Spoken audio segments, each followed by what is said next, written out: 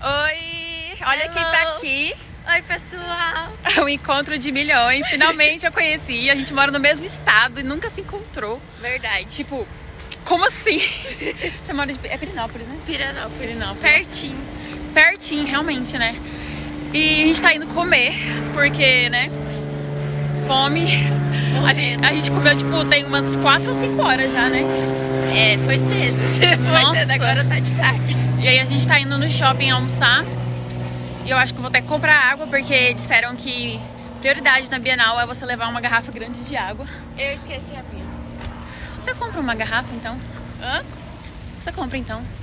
Aonde é o Carrefour, gente? Uai, a gente tá dando voltas no hotel. Eu acho que a gente tá dando voltas no hotel. Moço! Oi, tudo bem? Oi. É, por onde que a gente entra no shopping? Pode ir direto. Aqui? Você tava indo pra lá. Pode ir direto. Obrigada. Tá, obrigada. A gente não sabia. Eu achei que a gente tava dando voltas aqui. É aqui direto? Uai. Ah, tem um negócio de passar ali. A gente Tem. vai entrar aqui.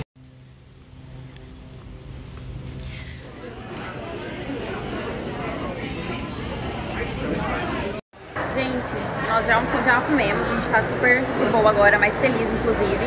Agora né? eu consigo rir. Eu descobri que a Paolla ela come bastante. Minha filha, eu sou uma draga, eu falei pra você. E aí a gente veio aqui na bacia de latte tomar um gelato pra poder ficar mais feliz ainda, porque, né, açúcar.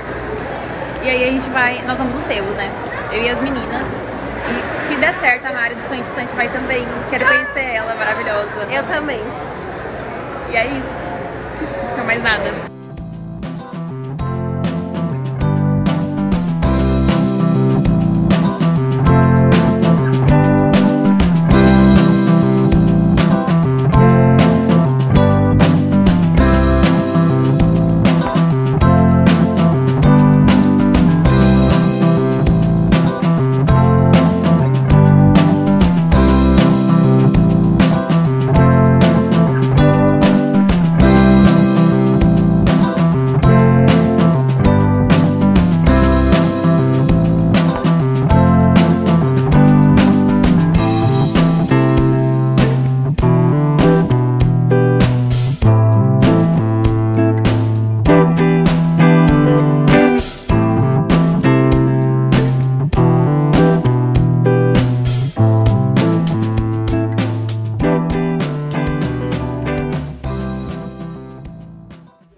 Oi, gente.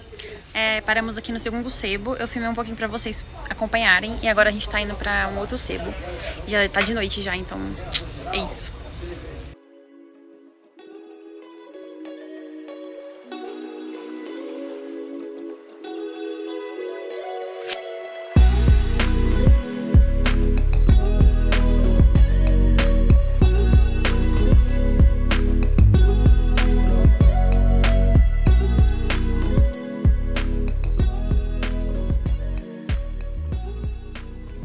Oi, gente, estou aqui com a Paolla. Hello! E a Mari. Eu vou colocar aqui os canais delas na descrição para vocês acompanharem. E a gente tá no Sebo do Messias, conferindo os livros e vendo se vamos comprar alguma coisa. Tem muita coisa aqui.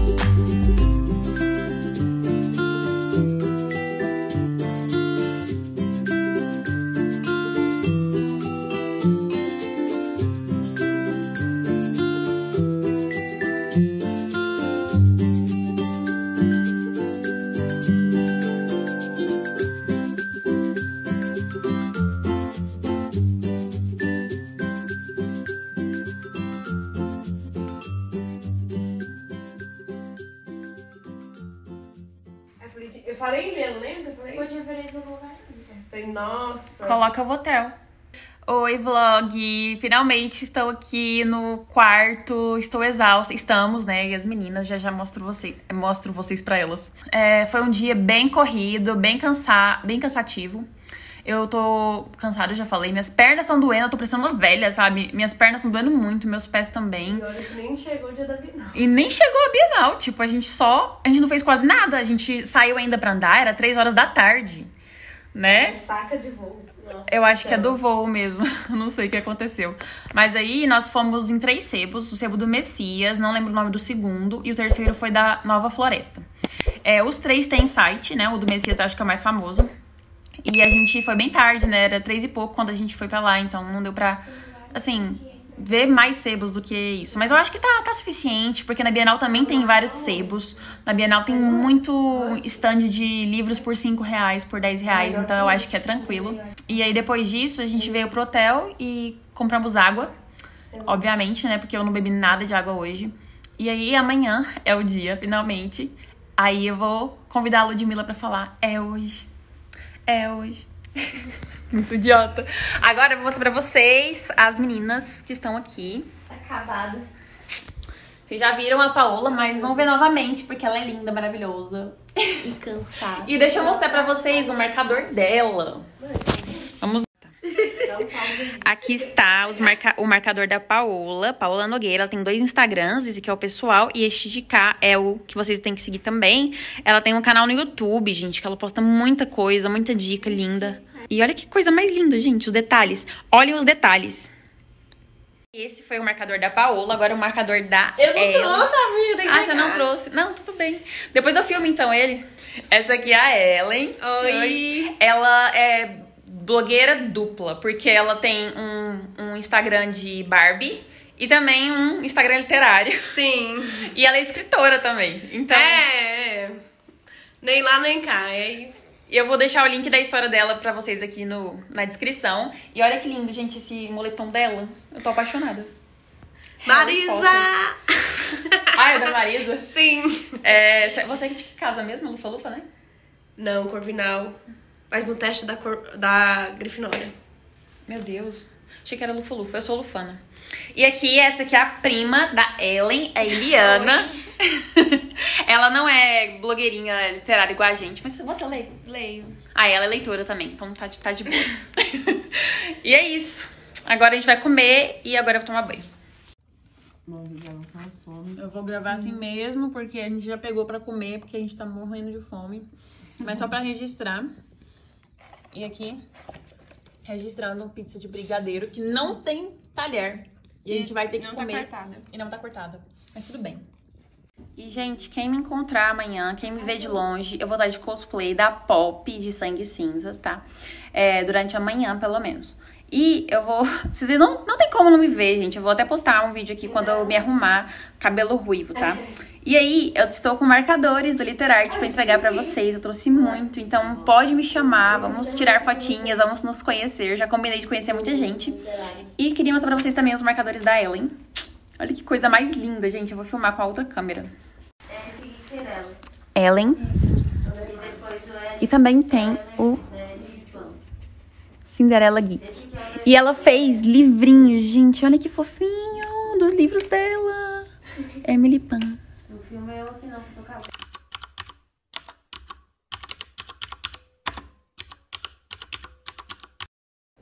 Oi, gente, bom dia. Estamos indo tomar café. Você acordou bem hoje? Renovada? Depois de uma noite de sono. Olha a pessoa saudável, gente. Muito fitness com frutas. E eu peguei esse negócio rosa. Parece um pãozinho rosa. É um pãozinho rosa, na verdade. E o básico do café com leite. E Dona Paolla também tá fitness. Peguei ela bem na hora de comer. Delicada. Muito delicada, mega delicada. Mas o estômago de pedreira. E os modos também.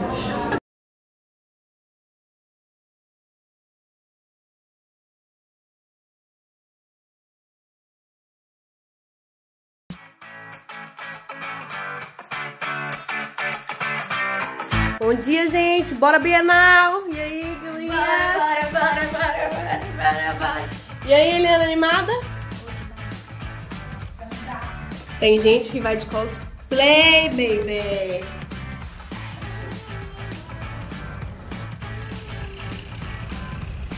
Oi, estou indo de cosplay da Pop. Aqui é a minha cicatriz. Não sei se vai dar pra ver direito. Ah, tá dando pra ver. A Pop do livro de sangue e cinzas, fantasia. E eu estou aqui com a... Cadê a Paolla? Eu estou aqui com a Paolla, que está ali de Blair Waldorf. O casaco dela é muito chique, gente. Por isso que eu falei que é da Blair. Ela também acha. E as meninas estão aqui na frente.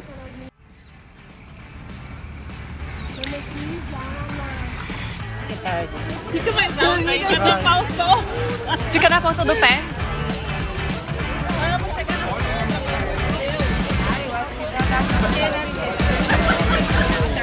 Oi, vlog. Finalmente estou aqui na fila, sofrendo nesse calor. Não sei por que eles não deixaram isso mais organizado. Tem muita gente, tá muito quente. E eu encontrei 3 pessoas maravilhosas aqui no Instagram também. Exatamente, moço. Olha a caminhada que a gente tem que fazer. Eu acho que por ser influencer, a gente tinha que ter uns privilégios. Zero privilégios. E aqui, essa aqui é a Nath. Vocês devem conhecer do Livros da Nath. Olha que linda. Sou eu. Aqui é a Dre, do cantinho da Dre. E o Gabriel, do Doni.m.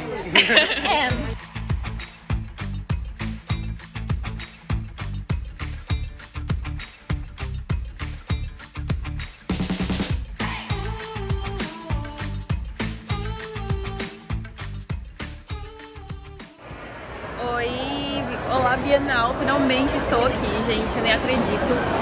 Eu tô esperando uma galera entrar pra poder encontrar eles. E é isso, quem me vê de noiva aí vai ser fácil de reconhecer. Venham até mim, me chamem, tem muitos marcadores e mimos. Oi vlog, eu encontrei várias pessoas maravilhosas aqui. Acho que todos são booktubers, acho não, certeza. Então a primeira é a Rô. Se vocês não conhecem, ela faz live no Twitch e também tem o canal. Depois eu vou mostrar os marcadores pra vocês. Aí tem a Grade de livro em livro. Muito linda, uma pessoa muito feliz. Sempre! Eu fico contagiada com a animação dela nos vídeos. Então. Vocês precisam ver quando eu acordo. Eu sou muito feliz. É desse jeito também? Não. Ah, tá. Quase. Oh, mas sério, parece. E essa aqui é a Maria Alice do Xícara Quente. Oi. Se vocês não são inscritos ainda, se inscrevam. Você é maravilhosa. Adoro as suas maratonas e tal que você faz. Sim. Com a Tami. A Tami faz, hein? E essa aqui é a Patrícia Lima. Maravilhosa também, ela lê fantasia, lê muitos livros que eu amo. Sigam ela. Até agora, mas foi tranquila. Maravilhosa. Foi bem tranquila também. Fiquei 1h30 na fila, depois descobri que não precisava ter ficado na fila. Só que eu não sou nem pouco natural, então dá pra ver que normal, final de Bienal vai largada no chão. É sempre.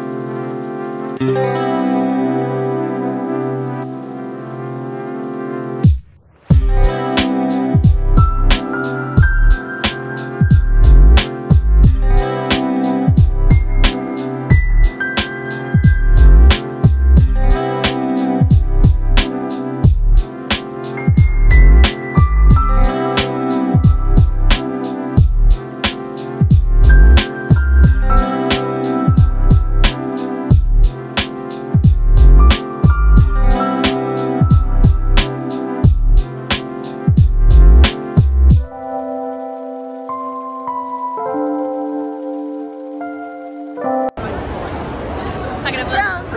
Oi, vlog. Olha quem tá aqui. Achei verdinho. Mas ela me achou, tá? Eu achei maravilhosa. Sigam lá a Tami. E é isso. Beijinho.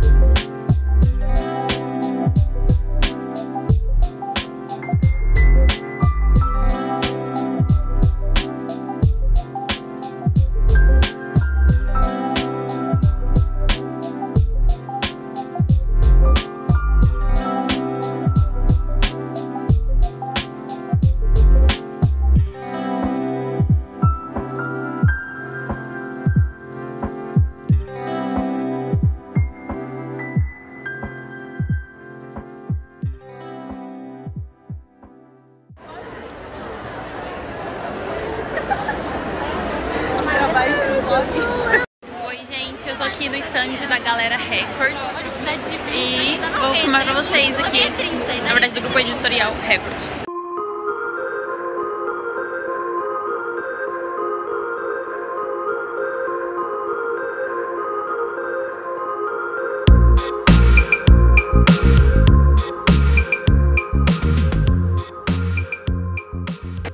Nós estamos indo almoçar agora. Eu e a Paolla juntas. E depois do almoço a gente vai roletar, né? Tipo, andar nos lugares e conhecer mais. Pra ver se a gente encontra, né, algum livro barato, não sei. Eu tô vendo os preços, pelo menos ali na seguinte tava bem carinho. R$34, gente. Tipo, como assim? Que absurdo. E é isso.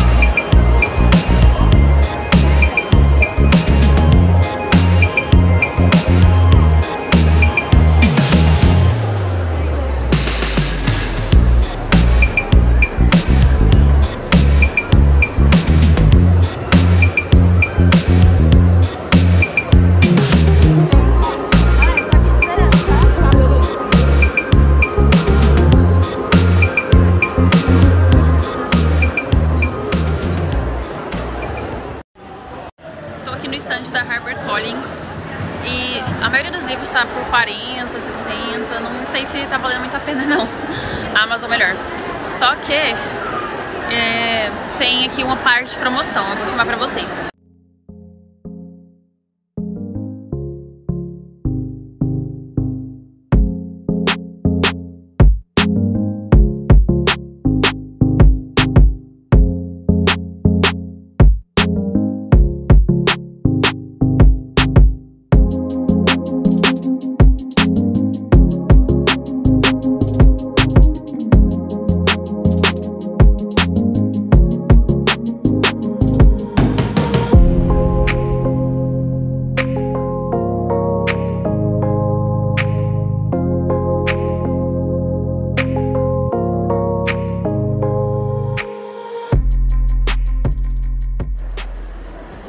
Eu decidi comprar 4 livros, porque tipo, eu vi no stand da HarperCollins e aí eu achei romances de época por 10 reais.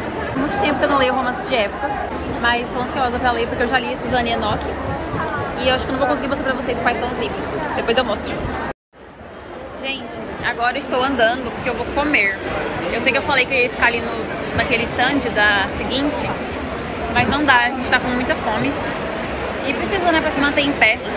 Eu já tô cansada, eu tô me sentindo velha, me sentindo uma idosa. Tô procurando. Aqui eu acho. E aí a gente achou um restaurante aqui, eu vou ver o valor, quanto que tá.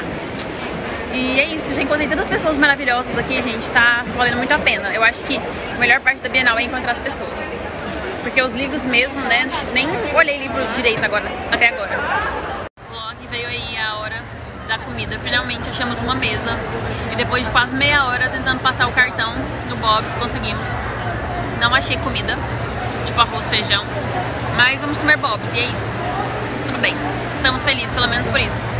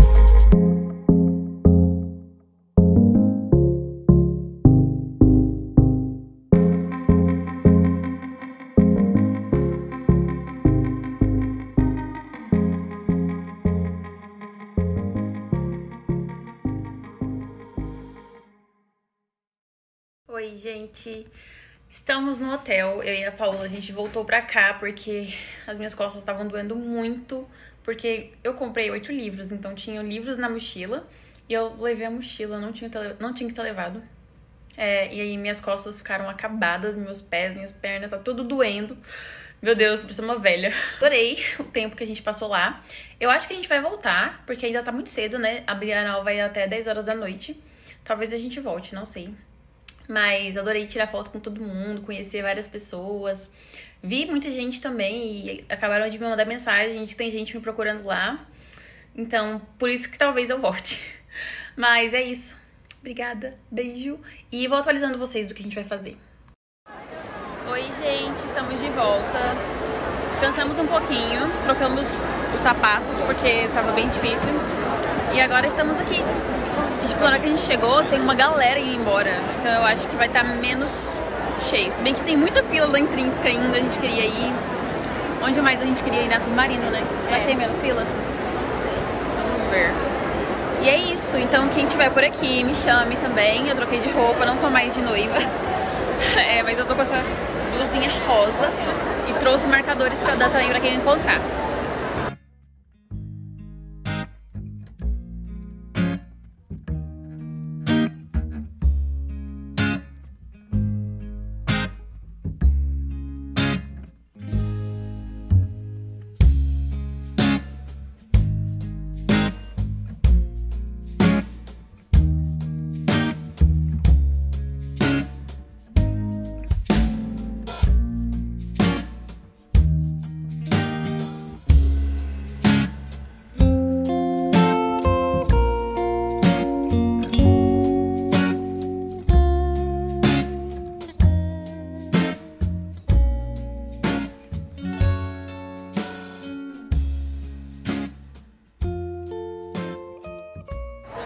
Oi, galerita! Estamos indo embora da Bienal. Por hoje já deu. É porque assim, a gente percebeu que já são 7 horas da noite e a gente tá com fome. Show!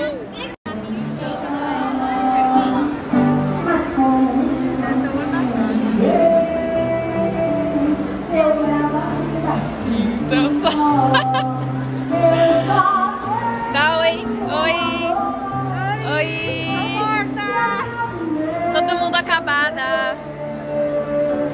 Ou a gente tem que vir nessa loja amanhã. Nem mesmo. Qual é o nome? Tertura. Dá pra ir hoje. Não, hoje não. Amanhã. Amanhã. Emocionada. Tem uns livros que eu queria comprar e eu tô muito emocionada. Eu não vou levar hoje. Conselho da Paolla. Paolla sábia.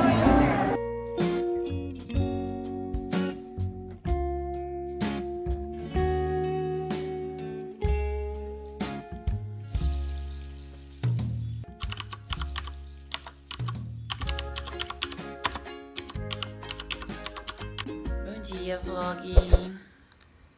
Hoje é domingo, né? Nosso terceiro dia em São Paulo. E agora são quase 7 horas. E eu tô com muito sono. A Paula ainda tá deitada, dormindo. Meu Deus do céu, eu tô com muito sono, vocês não têm noção. A gente até dormiu cedo, assim, era 10h30 mais ou menos quando a gente deitou. Mas não foi o suficiente, porque agora a gente acordou 6h30. Mas foi tão difícil levantar da cama, porque o corpo todo tá doendo. Tá muito ruim. Tipo, minhas costas estão doendo, porque eu carreguei mochila ontem. Todas as articulações, meu osso, acho que tá tudo doendo, assim, as pernas, o pé. Meu Deus, tô parecendo uma velha. Meu quadril também tá doendo. Mas faz parte, né, do processo. E aí, nós vamos mais cedo hoje, lá pra Bienal. Pra ver se a gente consegue ir nos estandes que a gente não conseguiu ontem, porque ontem tava muito cheio. E parece que hoje vai estar muito cheio de novo. E tinha muita fila, e aí a gente já selecionou os lugares que a gente quer ir pra ver. E aproveitar muito. Então, eu vou lá pra Bienal, a gente vai pra lá, eu vou ficar umas 2 horas. E 10 horas eu volto pra assistir o encontro da Plataforma 21, de parceiros. E tô empolgada pra esse encontro. Eu entendi que vão ter 2 autoras deles. E brindes também, e vamos falar os lançamentos pra gente, novidades. Eu tô um pouco rouca, pelo visto. E minha garganta também tá esquisita, mas vamos lá. Partiu, segundo dia. Segundo dia? Segundo dia na Bienal. Segundo e último, né, pra mim. E é isso. Vamos descer lá pra tomar café daqui a pouquinho.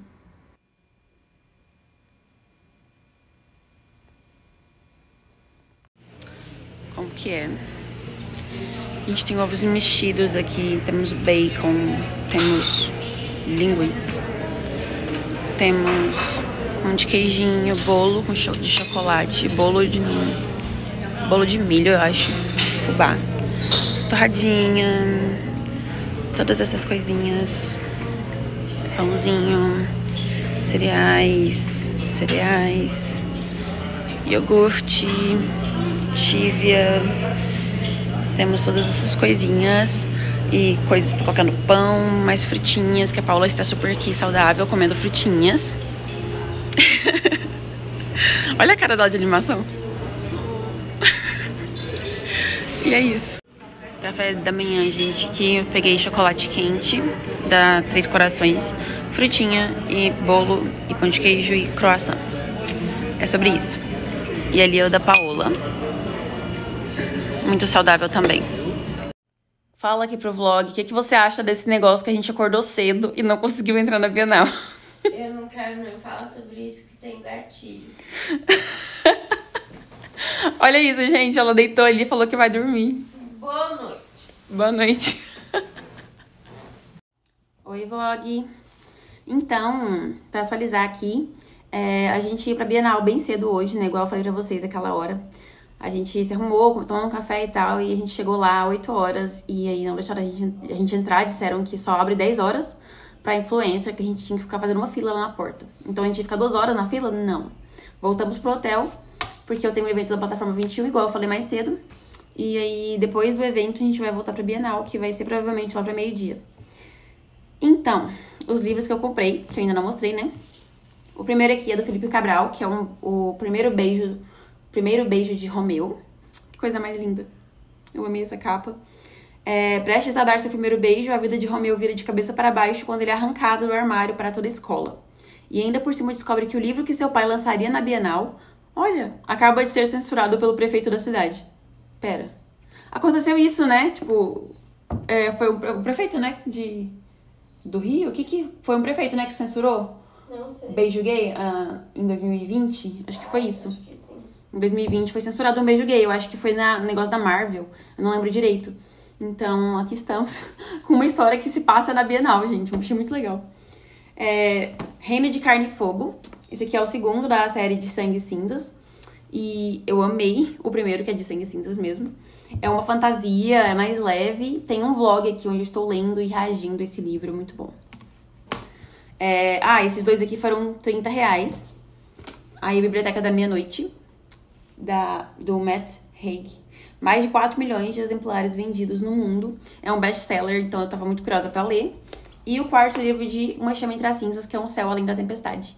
Já li ele, emprestado, mas eu não tinha ele na minha lista de troféus lá, na minha estante de troféus lá, onde eu exponho os livros que eu já li, que eu amo. Então aqui está.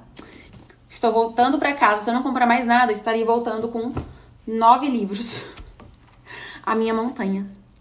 Já estou aqui pro encontro da Plataforma 21, esperando a gente entrar pra saber o que vamos ter de novidades, lançamentos e os brindes. E adivinha quem está comigo? Oi, tudo bem, pessoal? Sigam lá, Dani, os livros da Dani, com fotos maravilhosas, esteticamente, assim, perfeito.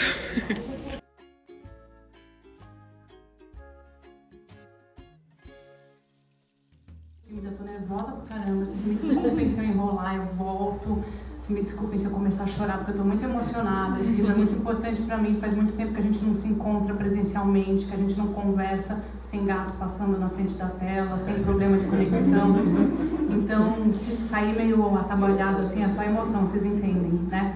Antes de começar a falar, eu vou passar o book trailer que eu fiz. Eu sou melhor com book trailer do que falando. Esse book trailer foi eu que escrevi, eu sou roteirista há muitos anos. Acho que ele explica um pouquinho da história, então vou passar ele para vocês. Ele ganhou há pouco tempo, há pouco tempo ele foi finalista de um prêmio de literatura, o prêmio Elige, que é um prêmio de uma associação de escritores. O filme foi vendido, os direitos do filme foram vendidos por uma produtora chamada Panorâmica. Obrigada por terem aceitado o convite e espero que vocês aproveitem bastante esse momento e esse dia e o que vai vir depois. Nossos lançamentos recentes, As Espadas, Império do Vampiro, Os 6 Grows. A gente teve recentemente, no primeiro semestre, a nova edição, As Crônicas de Quase Noite, e também o encerramento das Novas Lendas de Camelot, que é a trilogia da Kirsten White, que é uma releitura das lendas arturianas, A Maldição de Excalibur. Os lançamentos mais recentes ainda, que são o projeto da Courtney Summers, para quem não sabe, é a mesma autora de Sage, Prioridade da Laranjeira, que dispensa apresentações, não é? E que vence o melhor, que foi nosso lançamento de... Tudo é no instante. Que é uma história também que nos encantou bastante, por isso a gente resolveu trazer para a plataforma.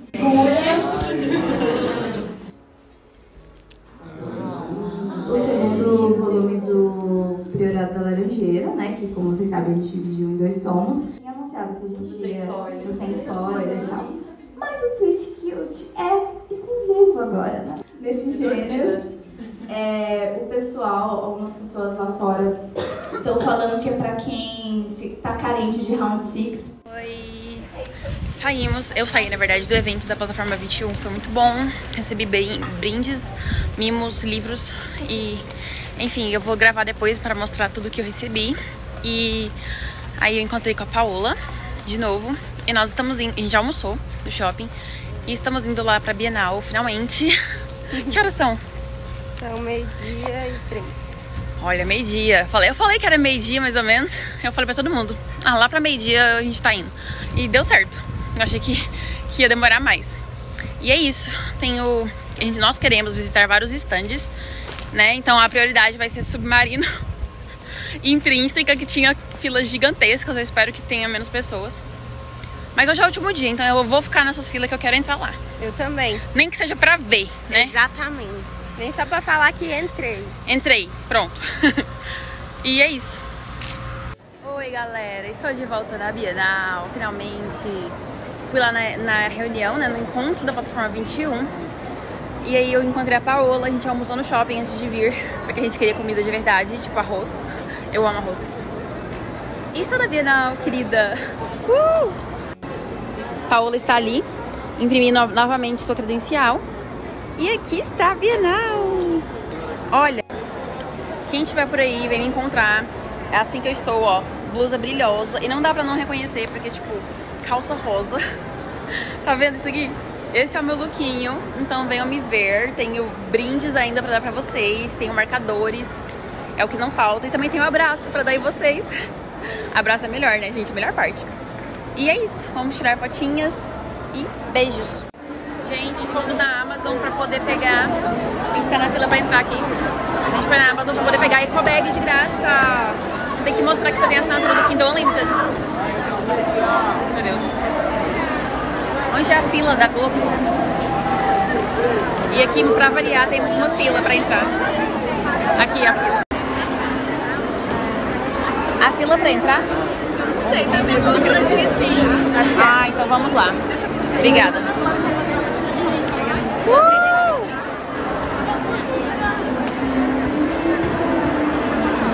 Eu acho que essa aqui não é fila pra entrar, acho que deve ser ali, ó.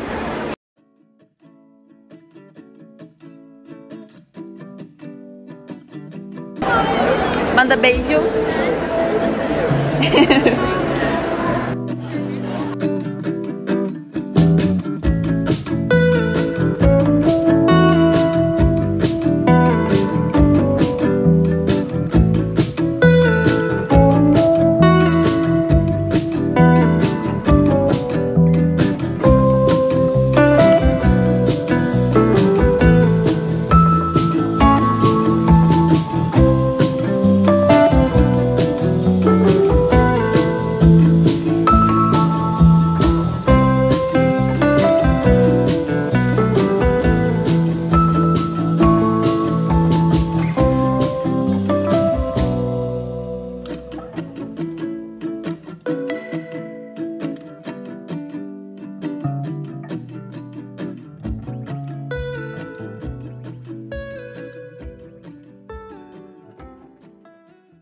Gente, eu tô aqui na fila eterna da intrínseca. Uma fila assim que, tipo, ela vai dar 3 voltas antes de entrar dentro do stand. Olha que absurdo. Eu juro pra você. Eu não aguento mais fila. Eu não aguento mais. Tô chocada. Pode falar.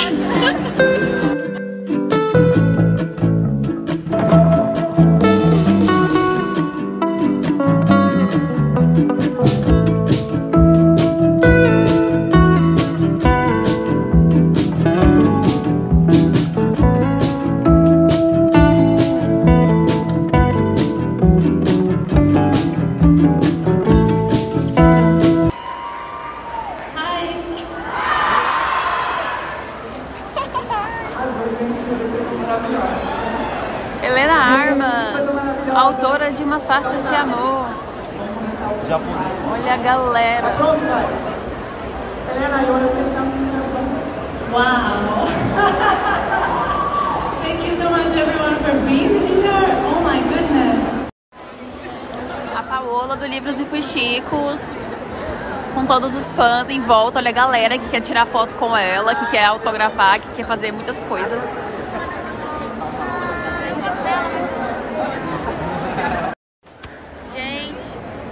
Estamos cansadas. Encontrei a Eliana, encontrei a Ellen e a Paolla, que não desgruda de mim, sempre juntas. E aí, gente, eu tô cansada. Minhas pernas tá doendo muito. Tipo, parece que eu fiz uma academia pesada. Mas agora tá mais de boa, agora eu tô vendo, tem menos pessoas, parece. O que aconteceu? Eu acho que tem umas regiões que tá mais cheio do que outras. E agora acho que a gente vai lanchar. Eu tô com fome e já deu o horário já. Oi, gente. Olha, agora eu estou aqui no stand da Plataforma 21 pra autografar Medley, ou Os Dias em que Aprendi a Voar, da Keka Reis. Eu li esse livro ano passado e eu amei muito esse livro. E também eu vou autografar com a Fernanda Nia, que é Nosso Lugar Entre Cometas. Aqui está o livro da Fernanda e o da Keka. Isso, eu vou ficar aqui com a Paolla por um tempo, até a gente autografar, e depois a gente vai lanchar. Eu não sei o que a gente vai fazer, mas eu vou avisar.